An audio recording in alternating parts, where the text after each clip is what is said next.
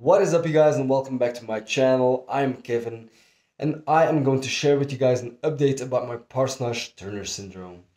I've been dealing with this condition since September 4th, 2020, and wanted to document my progress and recovery process in a couple of videos to give you guys an idea of what to expect if you are currently facing a battle with the same condition. So, the progress and process I am going through may not 100% be the same as your recovery process, but at least you might have some insights and may have some hope in what to expect, that there are positive outlooks, and yeah, it just might give you an idea of what to expect and not to be trapped, wandering in the unknown of what you are going to face in the future. So just to give you guys a small summary of my past history. When I was going to the gym in 2020 on September 4th, I experienced a sharp pain in my right elbow, and I thought I had a case of tennis elbow because I've had this condition in the past. So I just thought to myself, I will do it a little bit easy next time in the gym. I'll let my elbow heal for a couple of days, and then I'll get back at it at a slower pace.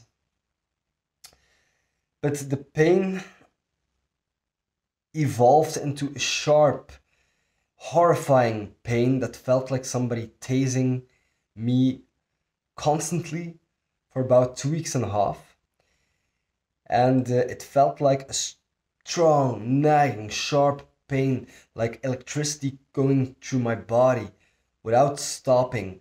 And I was just going through a horrific phase in my life where I was suffering all the time and I had to rely on pain medication. So if you are facing the pain in the acute phase of Parsonage-Turner syndrome, my man, I feel for you. I know what you're going through. Then after about 10 days, the pain started to fade away, and after 14 to 16 days, the pain has completely disappeared. And I thought, since the pain had disappeared, that I would be able to go back to the gym. So I went to the gym, I started to warm up, and I noticed that I had no strength whatsoever in my right side of my body, especially in my pushing muscles, my chest, my front delt, my triceps, my serratus. All those muscles seemed to have been disabled. I was truly worried about that, so I thought I was disabled. I thought I had a paralyzation, which was the case. And I went to my doctor. I told her the symptoms. I told her what I had experienced in terms of pain. And she had never heard of this condition before, so she sent me to a specialist. The specialist did some tests on me. I had tests with EMG. I went in an MRI. And the thing that the doctor told me is that he thought that I would have this rare condition, but it would be unlikely. However, it would be a possibility. That is Parsonage-Turner syndrome. And he told me there is no medication, there is no treatment, there's nothing he could do to help me battle this condition, and that time would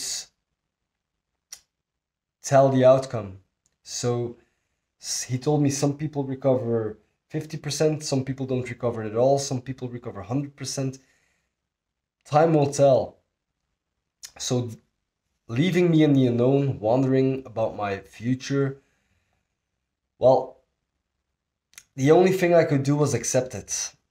And I have. But I'm pretty stubborn, and when I want something, I take massive action. So my battle against Parsonage-Turner syndrome started with the idea: simply keep going to the gym, keep eating healthy foods with lots of nutrients so that your body heals.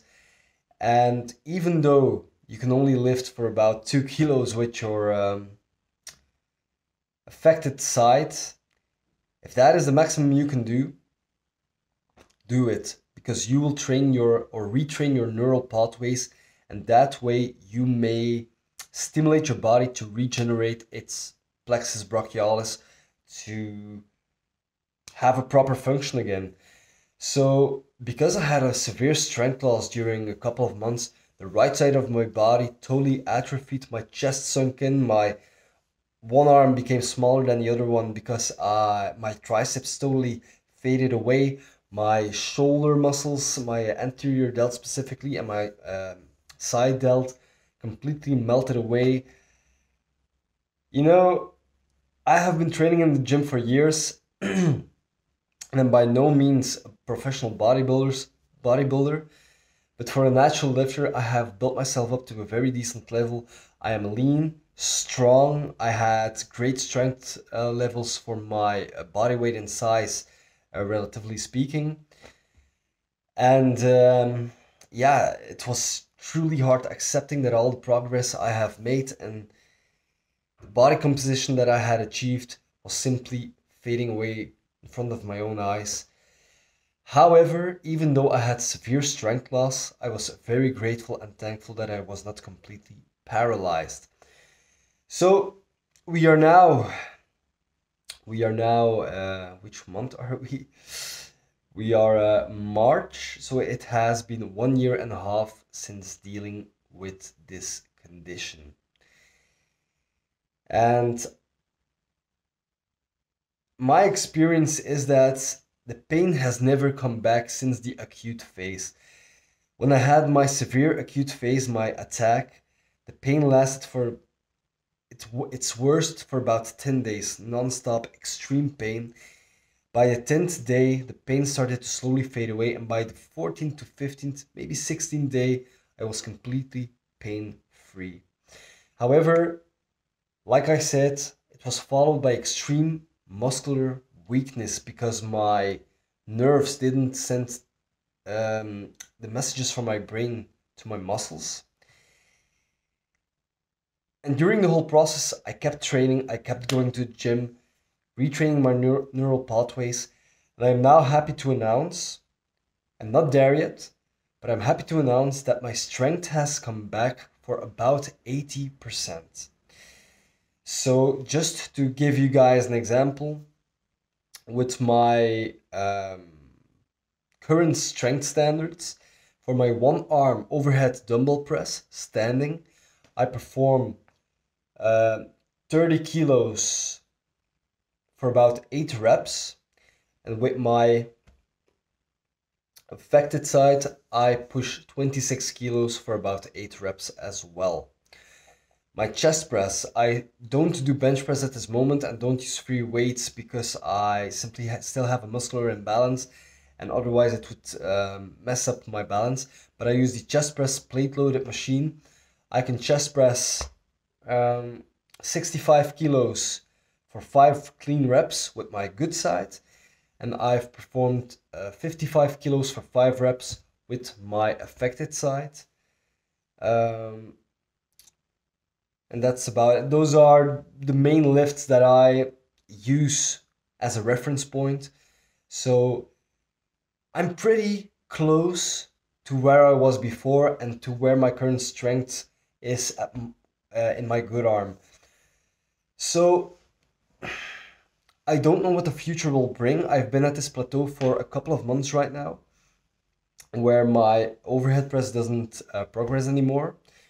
However, I do have to say, I have been improving all the time in the sense that since the period of my acute phase till now, my strength has gone up, and I notice even though the weight doesn't go up on my overhead press, that the smoothness and the form of the execution of my exercise is getting better and cleaner. So I think the fact that my form is getting better, that my nerves are also being regenerated, and as a result, I perform the reps cleaner. So probably it will take another couple of months to regenerate the nerves even further, and then I will be able to go up and weight. But I'm actually pretty happy with the progress I've made till up this point. I'm back at about 80% of my strength as compared to my good arm, and I'm completely pain-free, and that is the most important thing to me. I'm not paralyzed, I'm pain-free, and my strength is coming back. Obviously, I do want my strength to come back 100%. Um, and actually, in my mind, I truly believe that that will be the case, but it will just take a lot more time. And that is the advice that I want to give you guys. If you are currently dealing with this condition, I don't necessarily think that we are that different.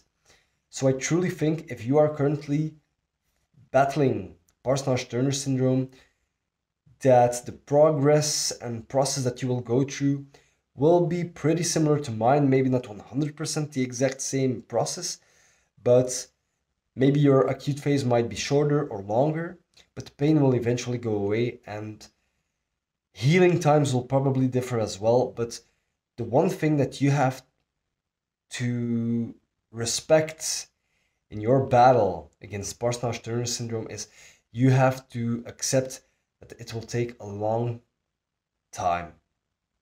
Time is your best friend. Patience is your best friend. Ultimately, your body will heal itself, but it will simply take a lot of time and it will take a lot of patience from yeah, it will take a lot of patience of you. So be mentally strong, be patient, and I'm pretty sure that it will come back. You know, I'm not an expert on the topic, I'm no doctor by any means, but I do truly believe that the fact that I was going through the motions with my affected arm, even if I wasn't able to use a lot of weight, and I don't think that was that important uh, in my recovery process, the fact that I was going through the motions by my capabilities, that it did give my body a stimulus to regenerate faster. And I cannot back this up with scientific research, but I do think if you force your body to do something, that it will adapt. And I do genuinely believe that I have speed up the recovery process by staying active and keeping my muscles in motion, keeping my nervous system active. Yeah, and just giving my body a stimulus to heal. Something I also strongly advise you to do is to clean up your diet and focus on eating a lot of healthy foods which contain a lot of vitamins and minerals, a lot of micronutrients, because I know that those are vital in our bodies and a lot of people are deficient in those.